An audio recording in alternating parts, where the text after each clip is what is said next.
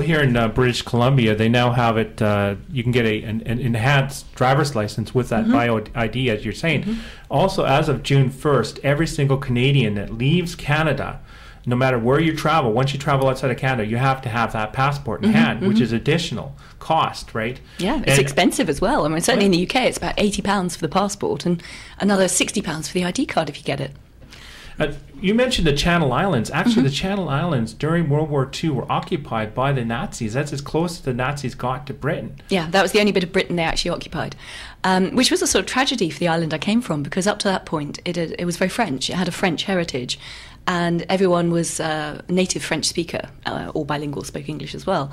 But of course, when the Nazis invaded, then all the children were evacuated to the UK mainland and came back speaking English. So the death of a culture just like that overnight.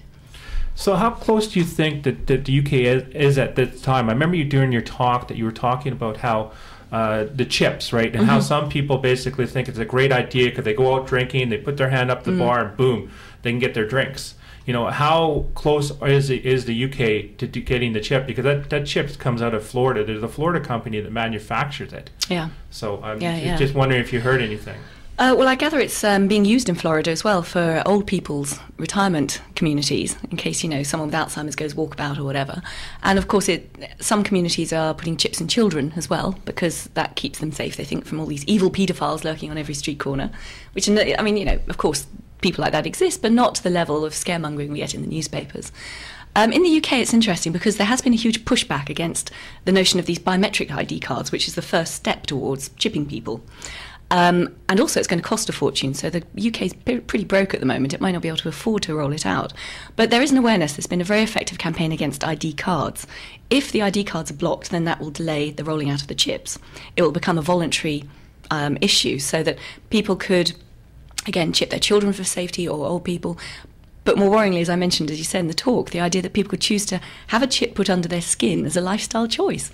I mean, there are nightclubs in London and other cities where you get preferential treatment. You have the nightclub chip where you can actually store a certain amount of money and all the rest of it on the data. And you bypass all the queues to get into the clubs. You go and sit in the VIP section. So they're selling it as something cool. You don't have to take your wallet in. You just, as you say, put it over the reader at the bar and get some more drinks. And I just can't believe that people be such suckers. But then I suppose, you know, the success of programs like Big Brother, you know, that awful reality TV show, I always felt was almost like grooming the population to see constant surveillance as something good, something to aspire to, something that will give you a cool factor, an instant Z-list celebrity. And it's a bit like being groomed as a population, I think. Yeah, it's pretty amazing how with this reality TV, even with Survivor and all the rest, that people are thinking, you know, once they get in front of the camera, then they can get these 15 minutes of fame, and they don't realize what they have to give up in order to get that. Yes. And getting to the next point, I remember a long time ago, I read a report where it said that during the Canadian election, we have this number right next to our name and number next to the ballot you're voting. And what they used to do in the past, we're probably talking about prior to the Eastern Bloc countries falling. Every time that they had a federal election here in Canada, every time someone voted communist, the name was taken and then put on a list down the United States and had over the United States, and it was blacklisted in the United States. So I'm not sure if that's still happening right now. However, we still have the numbers next to our names and the number next to the ballot. So, you know, there's probably a chance that they're using this to possibly go after the no-fly list because of someone votes for a radical party that they don't agree with. What have you heard, like, in regards to the UK? Have you heard of something like this happening when the people go towards their election or gathering information? Yeah. As far as I'm aware, we had the same system, which is numbers next to your name. So there's no such thing as a real secret ballot. Although I have to say I haven't voted in years because I just don't think there's much point. I don't agree with either of the options. As my lawyer said to me, don't vote, it'll just encourage them. But yes, of course, that would flag up people's affiliations, and it was misused and abused. In fact, not just in the UK, but across Europe. I know someone who was from Holland, had been in their youth a member of the Communist Party, and every time they went into the USA, they were pulled aside at immigration and grilled about their communist affiliations. How that came up, who knows? And I think as well, it's not just the communists. Of course, in the era of the Soviet Union, then they could pretend to justify an interest in, people being communist. They might be trying to subvert the fabric of our society. But I don't think that's ever 100% gone away. They still take an interest in activists and campaigners and people involved in left-wing groups, certainly in the UK. In fact, I think it's ramped up over the last few years because of the success and the profile of the peace movement. And a lot of people who are involved in more radical politics, of course, are anti-war. So I think there's been an increase again of surveillance of these sort of groups, not just by MI5 and not just by the police, but also by private security firms who farm out this the MI5 sort of farms out this information to organisations like Kroll or Diligence or Blackwater or whatever, and get them to send in agents and to monitor who's involved in these sort of agencies. So it is a problem, and I think it's going to get worse because, of course, as the credit crunch bites further, parties like the Communist Party will become more attractive to people across the world. I mean, I gather even in Japan, membership has risen exponentially in the last few months of the Communist Party. They've never had a significant membership in Japan, of course, but suddenly it's going up because the workers feel that they're being ripped off, they're being given temporary jobs, they're not giving job security, all the rest of it. So they're turning towards something like the Communist Party. Here in British Columbia, I was talking to you earlier prior to the interview here, recently, I came across court documents and other information, which shows how companies like Ashgrove and Lafarge, Lafarge is the biggest cement company in the United States and Canada.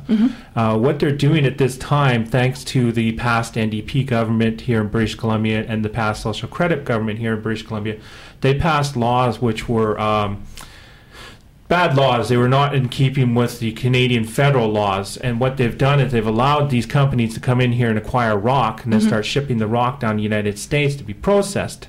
And they forget to inform the Canadian customs about the billions of dollars worth of minerals that are in the rock which are being extracted down the United States. I have over about 250 pages of documents on my website at this time which talks about that. Now, that's one prime example of how the corporate elitist, right? I'm a centralist. I believe in the rights of the people. Yeah. But that's an example of export. They're exploiting the people, and they're looking at the system as nothing more than a mockery. And all we have to do to get that money back is to basically tell our members of our provincial government and the federal government to step in and say, look, start acting like you're being elected for the people, and stop acting like you've been put in place by the corporate elitists. Because at the same time, one last point about this. In 1995, they passed this law here in British Columbia, which allowed, it was called the Mineral Amendment Act, Bill 13. And in this law, they scratched out the name minister and they substituted it with the name gold commissioner. So what they did was they took the power of the resources and they gave it over to the bureaucrats. Yeah. And it's in there, right in black and white. All you have to do is go look at it. It's on the website with a copy of the 1995 Mineral Amendment Act's up there too. But that's the pure example of how Canada, once again, has been turned into nothing more than leaf and space. And the question I have for you, how can we, the people, get control of our nation again and put it back in the hands of the people only? Well, it's a very good question. I wish I had the answer for it. All I can say is good luck. It is difficult, of course, because we are up against what in Britain is called the establishment. It's the same system wherever, of political, corporate, media, intelligence elites who work pretty much within a sort of revolving door. They leave one organisation, they'll get a job in another. So they're all chummy, they all know each other, and they all look after each other, and they don't really give much thought to the interests of their country or the interests of the people, only their own class interests. And it is difficult. I think too many people just get on with their lives and they expect their governments to act in the best interests of their country, and they don't. They will act in the best interests of multinationals and international organisations. So we need to stop passively consuming and believing what we see in the mainstream media. We need to get informed, do a bit of digging ourselves, start thinking again, and get active. It's about taking back our democratic power as citizens, not subjects. I know you have the same problem with the Queen as we do, but as citizens, we need to be part of a country, and that comes with responsibility as well as rights, and the responsibilities are to make a fuss, to campaign, to hold these people to account.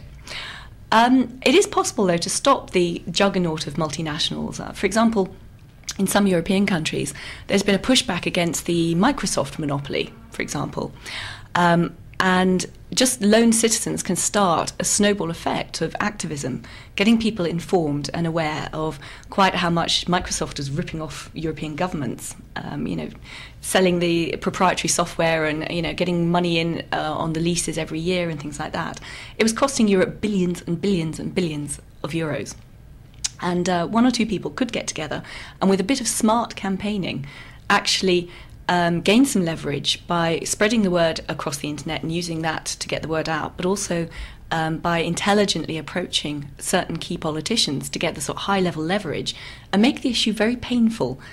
So it's easier for the politicians to actually do something about it than not to do something about it, because it becomes too painful if they don't do something about it and their profile suffers in the public and people are aware they're not doing their job properly. So it's adding that degree of pain. So the politicians want to do something to stop that degree of pain, and then they take action. Then the issue becomes something that is a talking point. And in some countries now, Microsoft has pretty much been taken off the menu for public sector workers at least.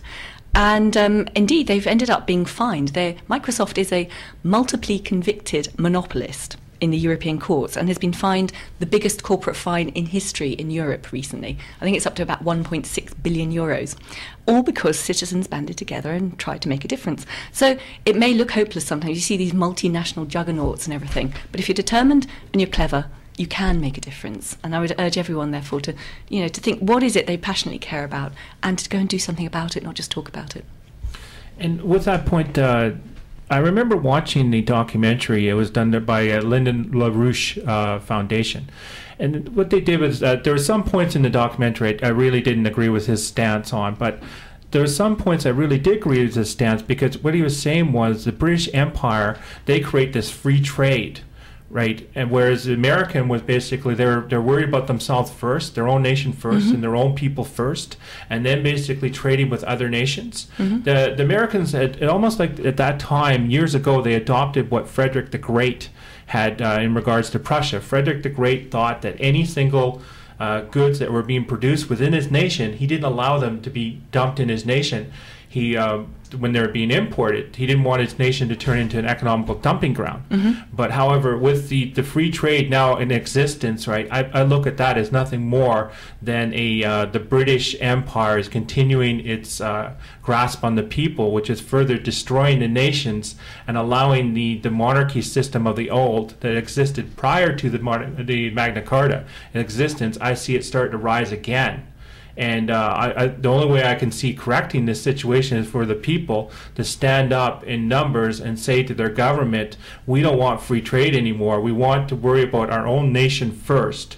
And then once we worry about our nation, we can allow more people into our nation and allow them safety, which therefore we can build more and more for the people. And then start exporting any excess that we have. And I think that's the way that Canada should start looking at things, and other nations at the same time should start looking at things. Rather than send our troops anywhere, why not first worry about our own nation? There we can allow people from these war-torn areas to come in here, immigrate here, bring their culture, bring the way they look at stuff, so it further build our multiculturalism, and at the same time can help out our nation and help out basically the people that are running from war situations. That's what I look at, right, the situation. But we're running close to a break right now, so we're going to quickly take a quick break, and we're going to come back in about 4 minutes with Annie. The Annie Machon we're talking to right now. It's COOP Radio 102.7 FM CFRO. It's Monday Brown Bagger. The date is May 25th, 2009. We're going to take a break and come back in about 4 to 5 minutes.